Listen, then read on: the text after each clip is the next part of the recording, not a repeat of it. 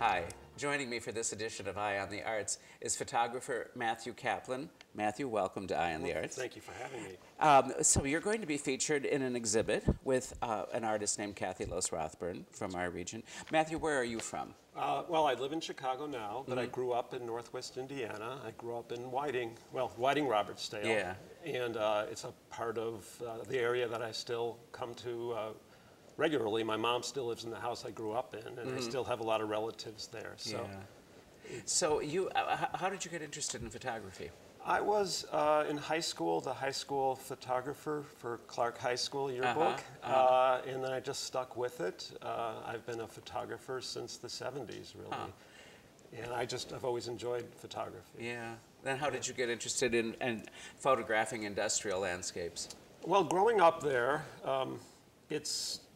you're surrounded by industry, especially where I lived. There were factories, half a mile away on all sides.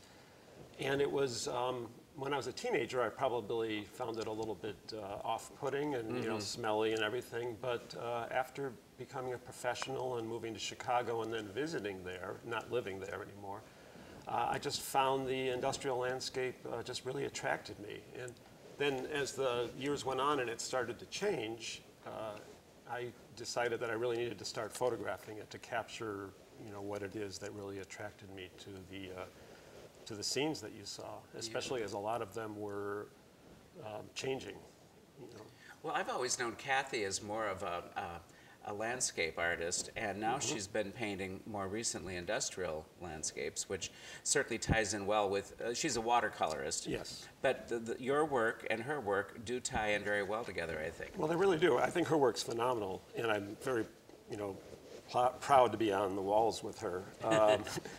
And I really think she's been capturing kind of the evolution of the area as a lot of these old buildings are kind of weathering, and then nature is coming in and doing what nature does. And I just think that it gives it kind of a ruined effect, which I really like. It's very romantic, I think. Well, this exhibit is a collaboration between South Shore Arts and the Calumet Heritage Partnership, which seeks to provide a sense of historical context for the industrial landscape in the Calumet region as a whole.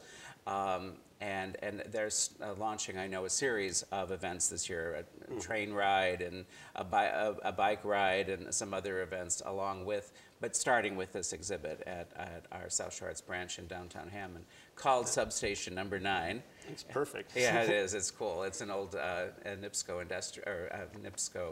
electrical substation.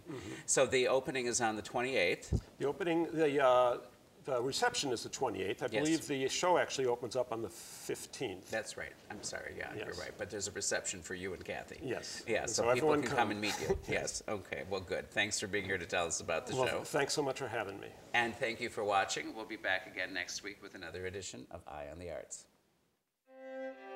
Eye on the Arts is made possible in part by South Shore Arts, the Indiana Arts Commission, and the National Endowment for the Arts, a federal agency.